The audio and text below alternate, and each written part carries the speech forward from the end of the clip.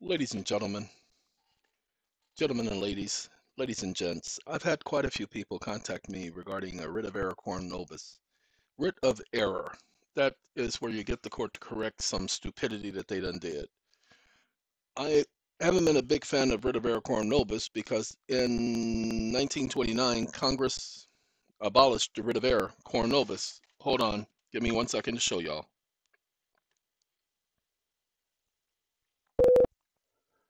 Okay, ladies and gentlemen, I've been doing a bunch of other things because I got sidetracked, and I apologize to y'all because I was doing this for someone who asked me the question. So what we did is we created a writ of error quorum nobis.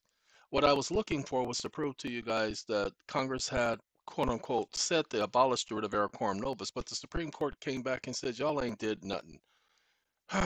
So they had so many people not using the writ of error quorum nobis because you'll see it'll say it's a seldom used. But look, the federal district court had the power to issue writ of error quorum nobis. It had the power to vacate its judgment of conviction and sentence. So that's what the Supreme Court said in 1954. Okay, so ta-da!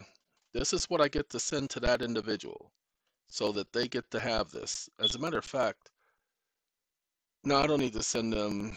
See, the act of Congress abolishing writ of error, but it didn't abolish the writ of error. The writ of error comes under the All Writs Act, and Congress doesn't have jurisdiction to abolish it because it's a judicial branch issue. So the writ of error, Congress doesn't have the authority to abolish. See, Congress can't touch the Judiciary Act. That's what everybody needs to understand. Once Article 3 was created, just like Congress can't touch Article 1, it doesn't have the jurisdiction. So once it was created, they were stuck because nothing in the Constitution grants it authority over another branch of government. So once it created it, it couldn't uncreate it. Isn't that interesting? Go back, look at the Supremacy Clause.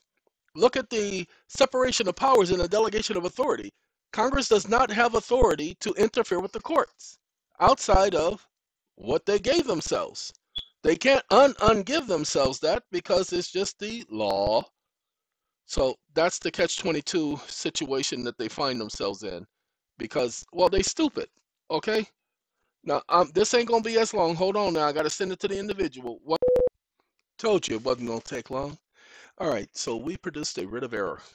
And when we produced that writ of error, let's go here. Now, many of you are wondering what a writ of error is. If you don't know what a writ of error is, then technically you won't ever have to use it. But if you have somebody who's in jail and they violated his rights to put them in jail or her rights to put them in jail, you can do, after conviction, a writ of error. Now, they claim a writ of error is done after the sentence is completed. That's a lie. So please don't believe that. Writ of errors are used to correct the error, to redress. That's what a writ of error quorum nobis is a petition for redress. Okay? You want to break it on down. Quorum nobis. Man, who Quorum is? Quorum, get your over to here. Don't you got Ramadan? I'm sorry, I apologize. That must sound like it's supposed to be racist. It ain't. You ain't eating until tonight. You know it's Ramadan. I'm sorry. Met a lot of people who participate in Ramadan. And ladies and gentlemen, this is the Ramadan season.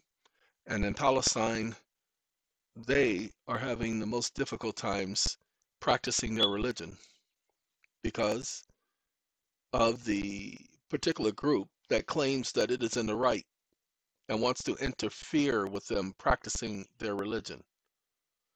Anyway, here's a copy of the writ of error. You guys will get a copy of this link. I'll give you this one, and what I'm going to do, I'm going to put this other one right here. 1 second, right here. No, not right there. I got gloves on, y'all, so y'all have to excuse me. That's why I'm moving around so slow on this computer, because I got gloves on. That's right. Gloves is on, man. You got to have them gloves on. So what I'm going to do is I'm going to take this link right here. Pay attention. I'm going to take this link. Pay attention. And I'm going to put this link right here. And I'm going to, right here. There's the link. So if you want to get to the writ of error quorum nobis, browse the internet or open nobody asked you to browse the internet. In the text. Okay. If you are looking for information from a specific website or need help with real-time data or current events, Boy. I can use my browser tool to look up information for you. Just let me know what you need, and I'll do my Just best shut to up. assist you.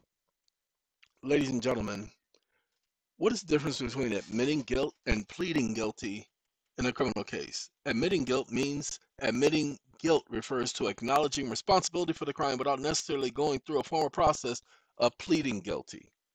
Okay, ladies and gentlemen, every time you guys enter a plea, doesn't matter if it's not guilty, no contest, doesn't matter if it's guilty, you're still admitting the genius of the record. You're admitting guilt. You're testifying against yourself. That's why the judges could say that everybody who's in jail are in jail because they volunteered to be there.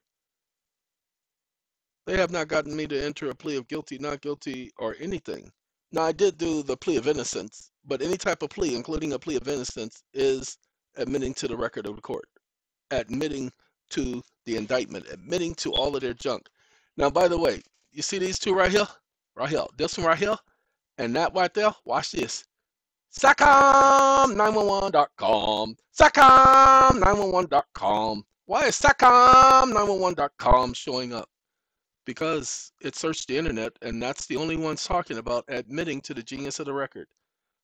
I got that from Bradley Christopher Stark, y'all. Bradley Christopher Stark is the one who brought that to my attention when he did his affidavit and arbitration. Bradley Christopher Stark. That's where I got the genius of the record from. And I've been jumping on top of that one ever since. The term genius of the record has historical roots within legal proceedings, particularly in small claims court. Don't believe small claims court. It only did small claims court because of these two right here. That's all. That's the only reason why I did small claims court. So don't do the small claims court. It refers to an individual acknowledging the charges and claims against them and thus recognizing the fundamental authority and integrity of the court's record. This expressly signifies a legal acknowledgement of the information contained in the court's record impacting the outcome of the case because the acceptance of facts presented on the record. The origins of this term is traced back to historical legal practices where individuals accepted the record's accuracy, playing a crucial role in the legal proceedings.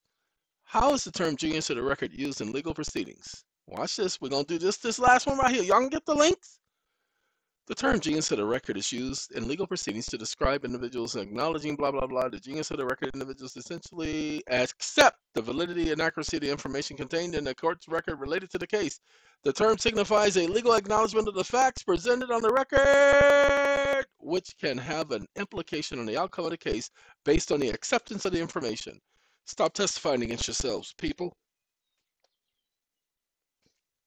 There are legal consequences when you testify against yourself.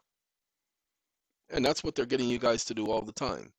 All right, ladies and gentlemen, this one was short because we definitely wanted to point this out. Plus, I got some things outside, some work outside I got to go do. And I got to go talk to the dogs. I haven't talked to the dogs all day. Dogs need to be talked to, especially these two, because they're needy dogs. Nah, they loves me. Anyway, I just got to go take care of them.